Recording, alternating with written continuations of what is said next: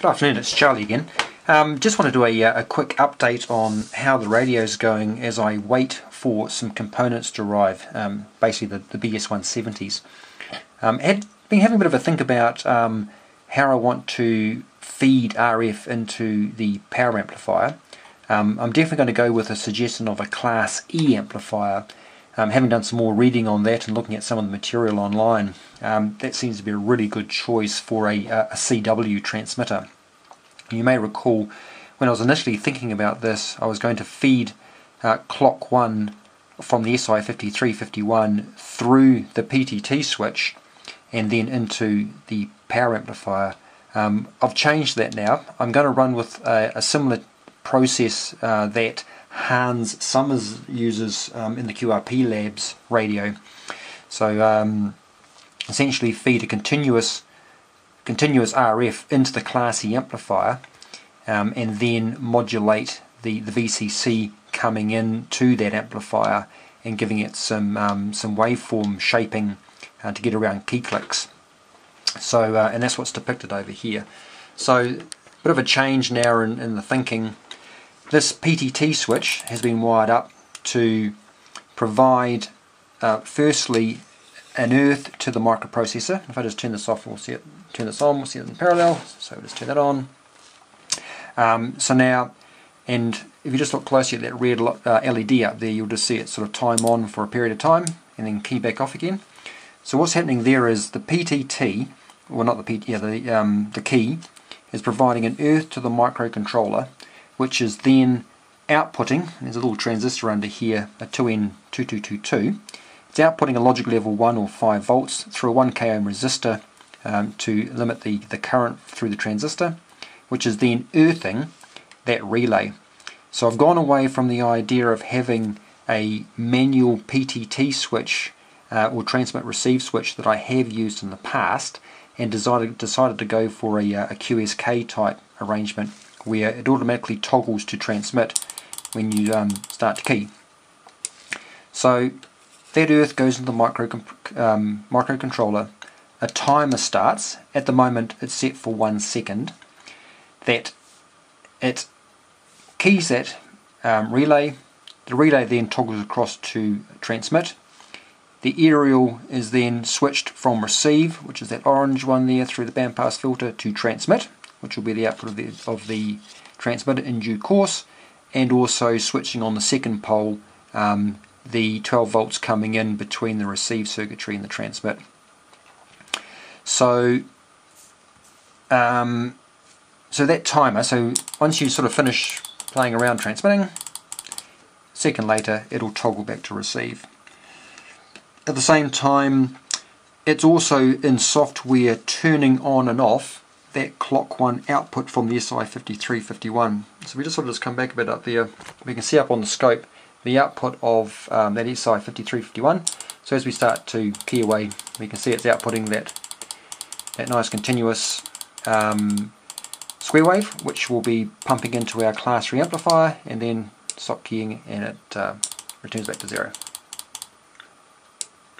Now also of interest too, if we just zoom up on that, I'm on a 1 volt per division scale.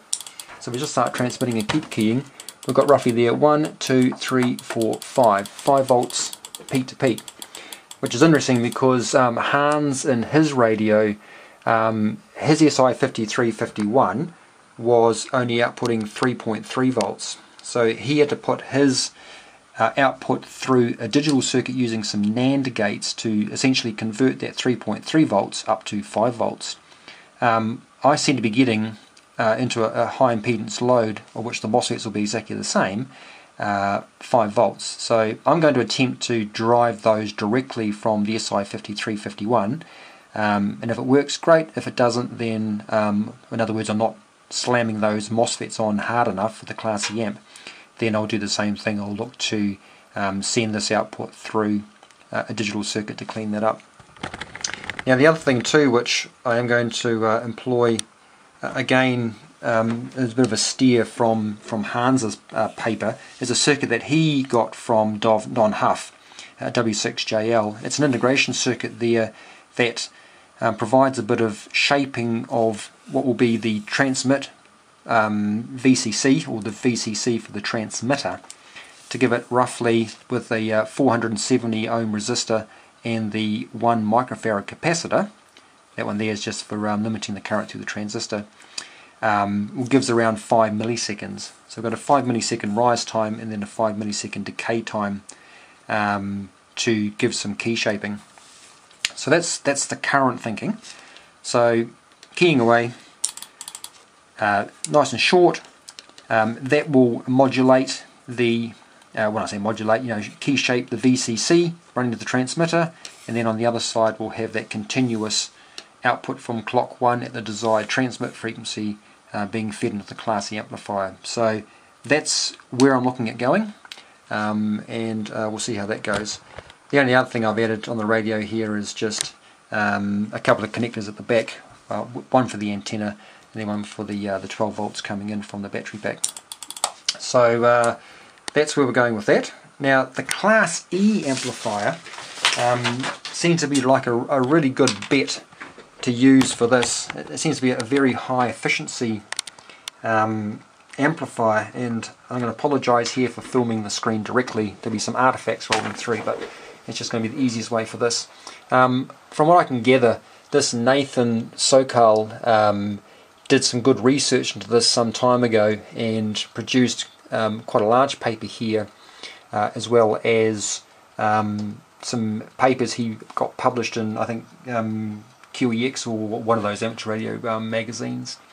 On page 9, and what I should do, I should just jump across to the Class E amplifier here.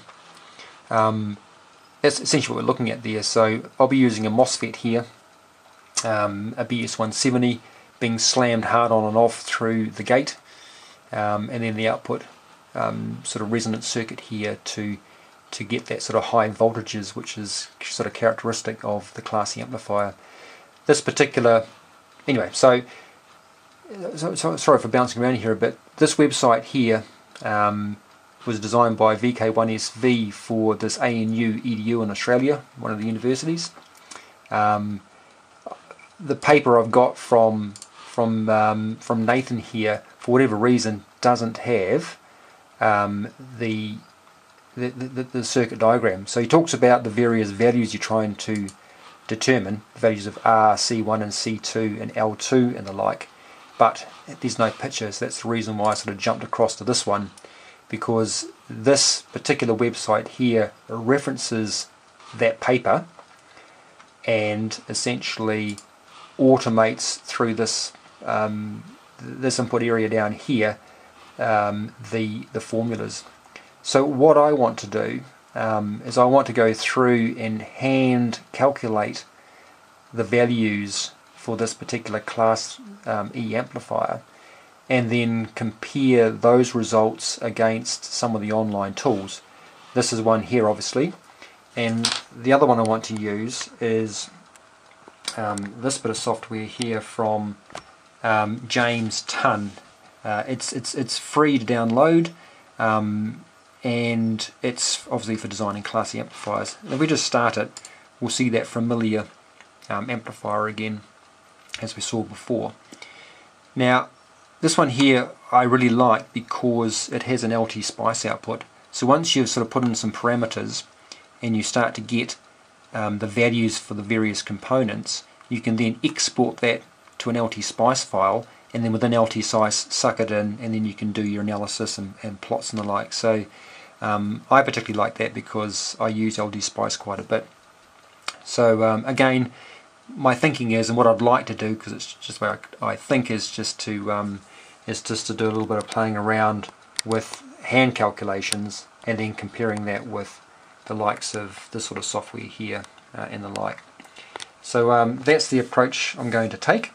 So over the next few days we'll start to sort of on paper work out what the various values are, and hopefully when those BS170s turn up we'll be able to get into it. I'm going to take the same approach that Hans took with those little devices. I think they're rated for around 500 milliamps each, is have 3 or 4 of them in parallel. with one single resonant circuit, or this arrangement here on the output, and we'll see how we get on. The beauty, what I think is going to work quite well for this radio is really just a handful of components to make what appears to be a very efficient, up in sort of the 80% plus amplifier. And I think that it'll go really well because size-wise I don't have a huge amount of room to play with. So I think that little amplifier will work quite well on there. So anyway, that's just a, like I say, just a quick update on where we're going and sort of like the current thinking. And I really hope those MOSFETs turn out shortly, so I can sort of start playing around with that classy amplifier and, like I say, see how the theory and the actual physical radio, say again, the physical configuration compares. Anyway, I'll say 73s, and I will keep you posted, and we'll go from there. Cheers all.